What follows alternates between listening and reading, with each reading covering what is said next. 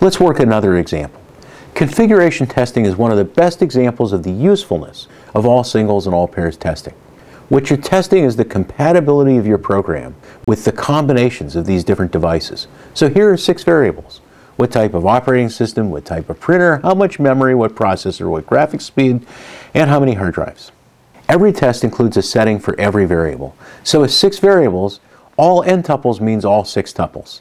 The example includes 3 values for each variable. So all 6 tuples would include 3 by 3 by 3 by 3 by 3 by 3, 729 possible combinations.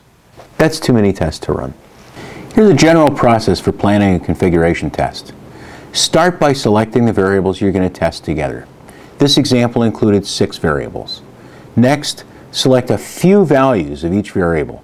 This example selected 3 values for each variable. Many more than that, it's going to be crazy to test. Then I want to create a combination chart. When I create a chart by hand, I assign single character abbreviations for each value of each variable. Makes it easy for me to read the chart as I create it. Here are the abbreviations. I use single digits. So if a variable has 5 values, I use 1, 2, 3, 4, 5. Using the same abbreviations whenever I create combination charts makes it easier for me to spot and recognize patterns. The next steps to decide what coverage criterion to use. I'm going to start with all singles.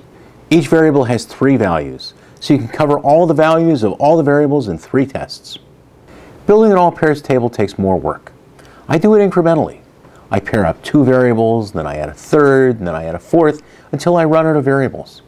To build the table, I start with the variable that has the most values to test. But in this example, all the variables have the same number, 3 values, so the order that I analyze the variables won't matter. So let's go on to build the table. The table has 7 columns. The first column just labels the tests. The next 6 are for the 6 variables. I start by filling in tests for the first 2 variables. The operating system values are abbreviated 1, 2, 3, like the abbreviations for all the other variables. So I've shown all the pairs on this chart.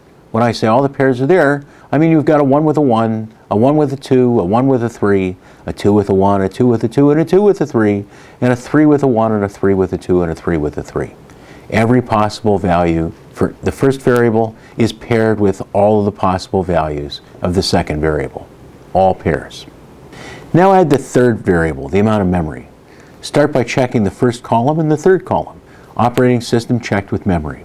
For this to be all pairs, there has to be a test of operating system 1 with memory 1, 1 with 2, 1 with 3, an operating system 2 with a 1, a 2 with a 2, a 2 with a 3, and a 3 with a 1, a 3 with a 2, and a 3 with a 3. Those are there. So now check the 2nd column with the 3rd. There has to be a printer 1 with a memory 1, a printer 1 with a memory 2, a 1 with a 3, a 2 with a 1, a 2 with a 2, a 2 with a 3, a 3 with a 1, a 3 with a 2, and a 3 with a 3. Now add the 4th variable, the processor. So we check the operating system with the processor first. That's OS 1 with processor 1, 2, and 3, OS 2 with processor 1, 2, and 3, and OS 3 with processor 1, 2, and 3. Then we check the printer with the processor, 1 with 1, 2, and 3, 2 with 1, 2, and 3, and 3 with 1, 2, and 3. Finally, check the memory with the processor, 1 with 1, 2, and 3, 2 with 1, 2, and 3, and 3 with 1, 2, and 3. At this point, you have all pairs coverage for the first 4 variables. Adding a 5th variable is a little more difficult. Start by checking operating system and graphics. That works. You have the 1s with 1, 2, and 3, the 2s with 1, 2, and 3, and the 3s with 1, 2, and 3. So far, so good. Checking printers with graphics is a little less successful. There is a 1 with a 1, there's another 1 with a 1, and there's a 1 with a 2.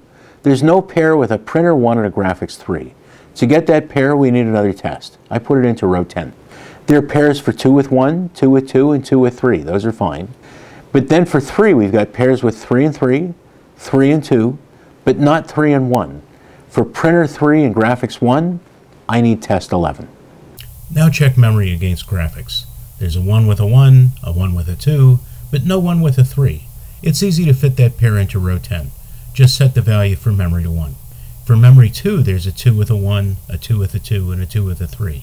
For memory 3, there's a 3 with a 3, a 3 with a 2, but not a 3 with a 1. So add the 3 into test 11. Finally, I check the processor against graphics. There's a 1 with a 1, 2 1s with 3s, but no 1 with a 2. That becomes test 12. There's a 2 with a 2, a 2 with a 2, and a 2 with a 2. Oh well, I put a 2 into row 10 for a pairing of 2 with 3, and a 2 into row 11 to pair 2 with 1. There are pairs of 3 with 3 and 3 with 1. I create test 13 for the 3 with the 2. And here's how I add the 6th variable. I actually suspect that I could have fit these 6 variables into 12 or 13 tests, but 14 is a lot less than 729, and that's what we started with. Let's work another example. This example is from OpenOffice Impress. What variables are involved when you add a table to a slide? Here's my overview of a process for planning a combination test. At this point, you're selecting the group of variables. So far, my list includes the number of rows and the height of the rows, the number of columns and the width of the columns. What other variables should I add in this combination? If you're going to cram a lot of cells onto a slide, that won't leave very much space for the contents of the cell. Border style can reduce that amount of space further. What goes inside the table cells are letters and numbers, so the typeface you use is relevant, as is the size of the letters.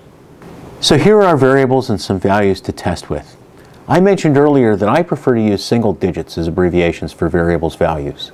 The variables are all independent, so the labels don't matter. Nothing affects anything anyway. Some other people prefer abbreviations that are more closely tied to the meaning of the thing abbreviated. So in this example, I'll show those. Personally, I think it makes the chart simpler if I ignore the meaning of the variables and just create the combinations. This chart shows the other way. You need to discover your own preferences. In this case, the variables have either 2 or 3 values. Always start with the variables with the most values. Here's the third variable. When you add a column, check that you pair up every value of the new variable with every value of the other variables. Check the row height with the border, then check the column width with the border. Here's the fourth variable. To add the fifth variable, you'll need some more rows. It gets easier from here because the remaining variables have only 2 values. As you can see, it's much easier to fit them in without adding any more tests.